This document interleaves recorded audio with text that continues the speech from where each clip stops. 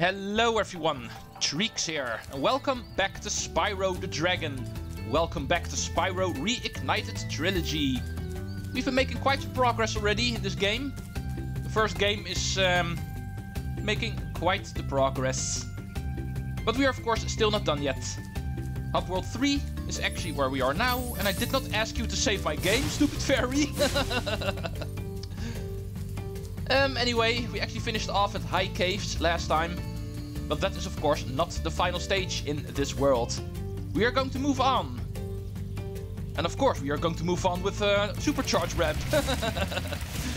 We are going to enter Crystal Flight.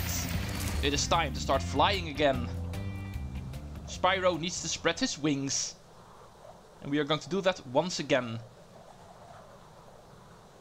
There's an achievement present here which is similar to the previous one. Actually hitting all of the directional fairies. And I should remember where they actually are in this stage, so allow me to actually go for that first. Trying to combine it with also clearing the stage. That is usually too much to ask, so I think I'll just focus on the fairies first.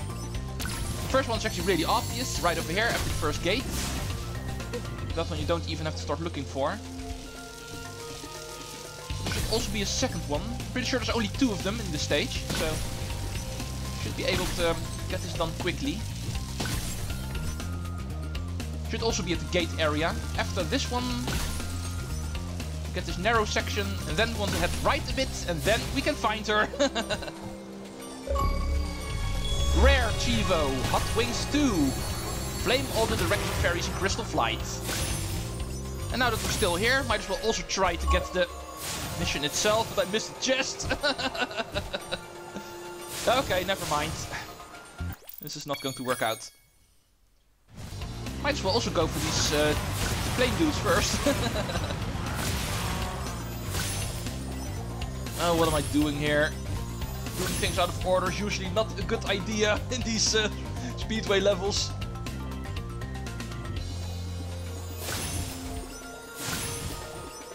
Okay, more planes. All of the moving objects in these speedways are always the ones I actually struggle the most with. Those can be the most difficult to actually plan in your route, if you know what I mean. Even though they usually do fly around in the same area. In the case of these guys flying. Let's go for the rings now.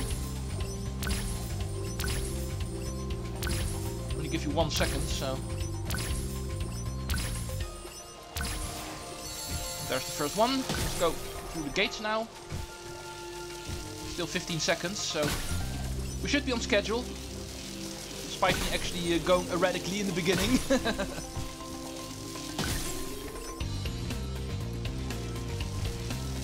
6. Oh, here's the final plane. Nice to meet you, sir. Don't have to go start looking for you. Saves me a lot of trouble. And there we go. Okay. Well, this is also a way you can do it, people. Go me for actually improvising. Yeah, I've proven more often that that is something I can do pretty well, improvising. Thank you very much. That was Crystal Flight. We can scratch that off our to-do list as well. Get all of the treasure in the stage, because of doing all of the objects and the all-in-one. Bring our total to 4,600. Still not even at the halfway point when it comes to gems. Because remember, the very first episode, in the first cutscene, we were told there's 12,000 treasure in the dragon worlds. Therefore saying we're not even halfway there. We still have plenty of work to do. Let's continue with that. As you may know, there's also a stage still present in this final room of the Peacekeeper's world. This time around we are going to move on to Wizard Peak. Plenty of wizards already in all of these stages. But this seems to be their home. Let's enter Wizard Peak. The final true stage here in Peacekeepers, because only the boss remains after this. And if we're quick enough, we should also be able to do that today. For another 3-stage episode. Hell yeah. Yeah, boss stages and speedway stages tend to be a little bit shorter, so if you can combine that with one regular stage, 3 stages in an episode is possible. Let's begin by going in here first. There's also a pathway leading to the side, but I'd first like to get a couple of gems in here. There's another blue gem. Allow me, as you can see, even though this is a little bit hidden, there's a side pathway all the way at the beginning already, leading towards the outside areas, and of course also required to go here in order to get everything. Multiple trips I actually need to take from here in order to get everything, so might as well get started with the first one already. This whirlwind will actually bring us to the top of these buildings. That's indeed where we need to go. That pathway we're going to do next time. First we're going to go over here. You can see all of the buildings we would normally go through on the lower areas. We can actually go over this way. A couple of gems here, but that's not everything.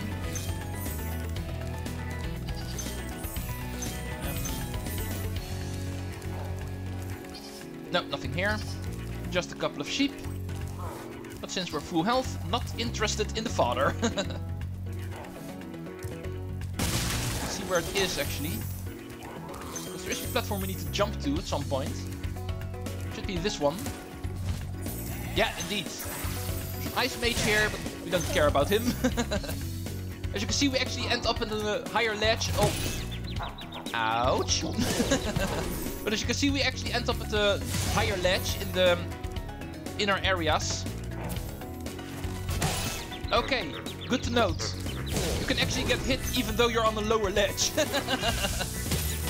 And I'm already out of health. I think I need to start playing more carefully now. Oh. This game suddenly turned a little bit harder, it looks like. Hey, don't you electrify me, Vivi. Oh, Final Fantasy IX. Why are you entering a Spyro game? Yeah, I really think these Thunder Mages look like Vivi for some reason. Sorry for all of you Final Fantasy fans, I really think they do. But anyway, as you might have seen, we actually met up with another higher ledge. The second room over there, so indeed, you've guessed correctly, we need to get up here again. Only this time we're going to take that other pathway that I ignored before. From there, you can actually jump to the other higher ledge. And yes, this is the only way to actually get up there. The Sparks has also returned, so... Even though it's a little bit hard to see, but you can actually use the map for reference. That little peninsula you see on the map. That's indeed the platform we're aiming for. And we can only get there from here. So, with that done, we can actually move on. Let's kill all of these Fifis.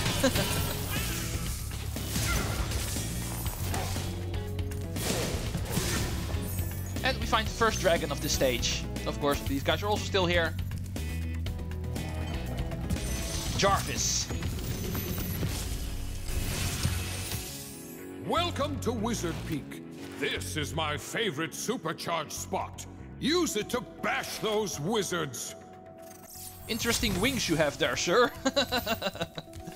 But we have the return of the supercharged ramps. Also appears in this stage, so you can imagine there's a couple of things we need to do with it.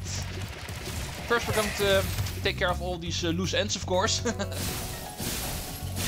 Supercharge doesn't really allow us to focus on gems, if you know what I mean.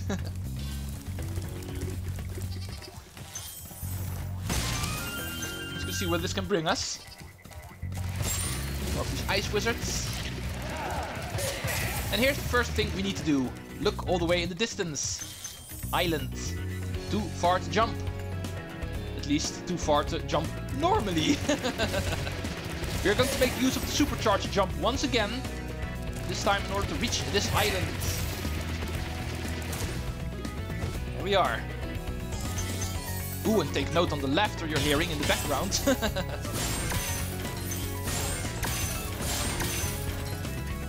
You can hear an egg thief. And this guy's actually hiding behind here. He's so well hidden, the game even considers it an achievement. Defeat the hidden egg thief here in Wizard Peak. And our way back is actually that platform over there, because there's nothing else we can jump to. But this we can barely reach if we actually glide there. Oh, and there's another one.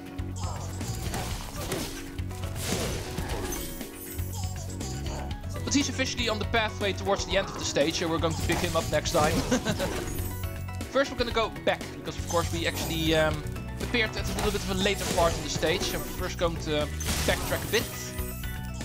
In order to rescue hexes, for instance. Well done, Spyro. Thank you for releasing me. No advice. Okay, in that case we're done with you quickly. This should also be the supercharged jump, if I remember correctly. Let's first get all of the gems in here, and yeah, indeed, that's another island in the distance. And in the Spyro game, island in the distance. Oh, there's also a reinforced chest here. Did not remember you, but luckily I saw you in time, so I can also take care of you. But like I was trying to say, island in the distance in a Spyro game means supercharged jump. So awesome to do. Oh, stupid camera, come on. There we go. There's another pathway behind the wall here. This time no sneakily egg thief. But we do have a couple of gems, so still going back there. Careful not to charge off the ramp here. And never going for these metal chests.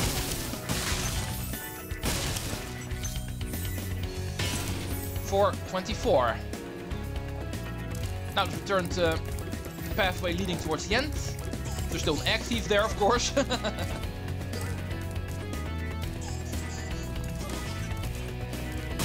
gems. Let's quickly take care of the druids, so we have all the room in the world. And this is another one of these egg thieves that actually runs around the pool of water. We know how to take care of these guys by now. Do be careful, because you can actually also fall in the water quite easily, so make sure to take an eye out for your health. We should be able to actually finish off everything in here. Pretty sure I've missed a single one this time around, so...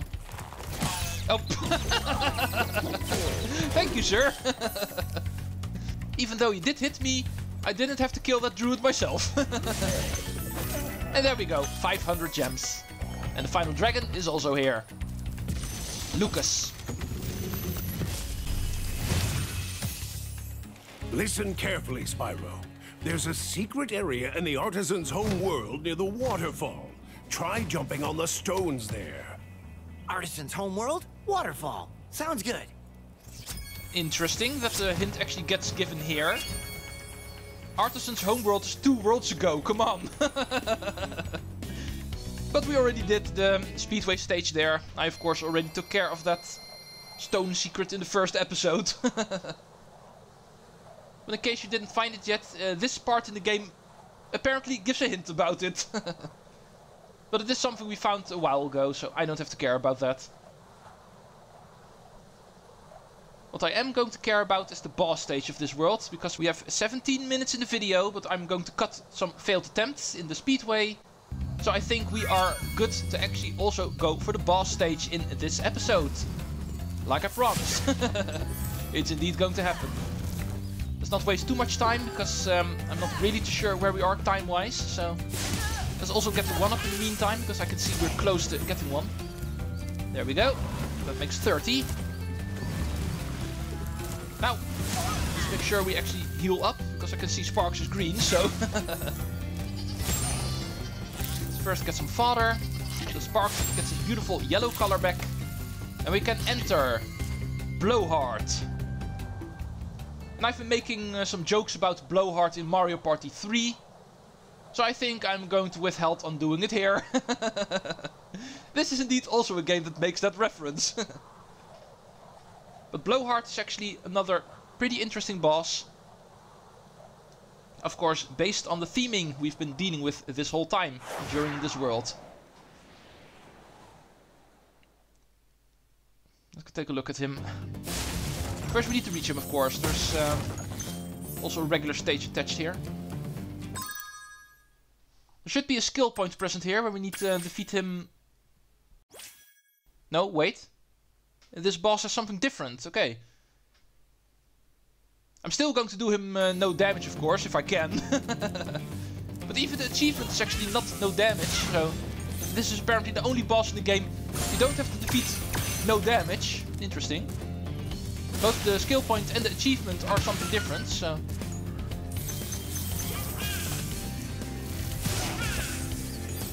But more on that the moment we actually meet them both. For the skill point we need to ride the Druid platform, which is really easy to do. But first we need to find one. Oh, you can already see him hovering in the air over there. The ultimate Airbender. Yeah, and it didn't miss a thing, so let's go beat this bearded Airbender.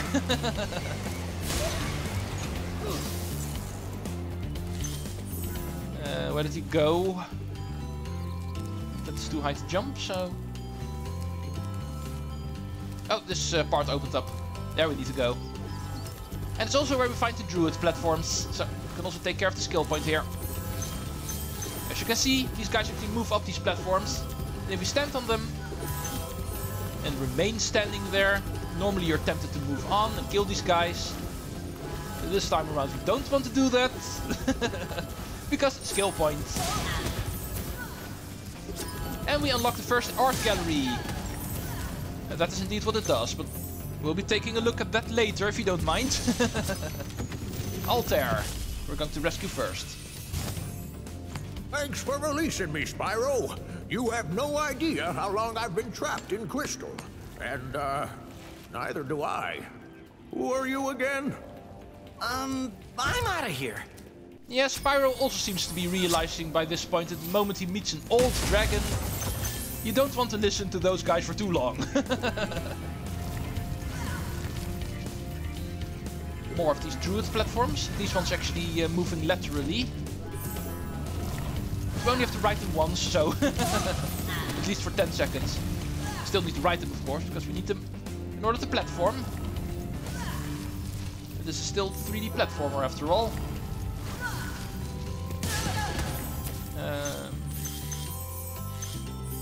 Yeah, there he is. So we need to do this first. Ding, ding, ding, ding. Always love that sound. But here's another one. 307. And the second time we're going to meet Blowhard. Our little Airbender. There you go. That's the second hit. And there should be one more. He's leaving for the final part, so we're going to do the same. Let's get this yellow gem from the fireworks crate. In the meantime, get these blue ones. And there you are. This time we have an icy stage, so be careful for slipping. But the best part is you actually don't have to wait for him to get lower, because you can also reach him from there. Just jump and use flame in mid-air. You can easily get him. Bring us to 398, and the final two being in this chest over here. 400. And that's indeed also the achievement already. Just collect all of the gems. Interesting how this is actually the only boss where you don't have to do him no damage. And yes, I include the other Spyro games in the Reignited Trilogy in that as well. Even though I did not play the third game yet, I do remember actually seeing all of the achievements there. And I think the bosses there also want you to do no damage at some point. I know all of the bosses in Spyro 2 also have a no damage achievement. But in this game apparently not. Not for Blowhard. It's not even a skill point here. But anyway, in the meantime we did take care of Peacekeepers entirely. that hub world is done. So next time we can continue with hub world number 4. Thank you for watching, and Treecks out.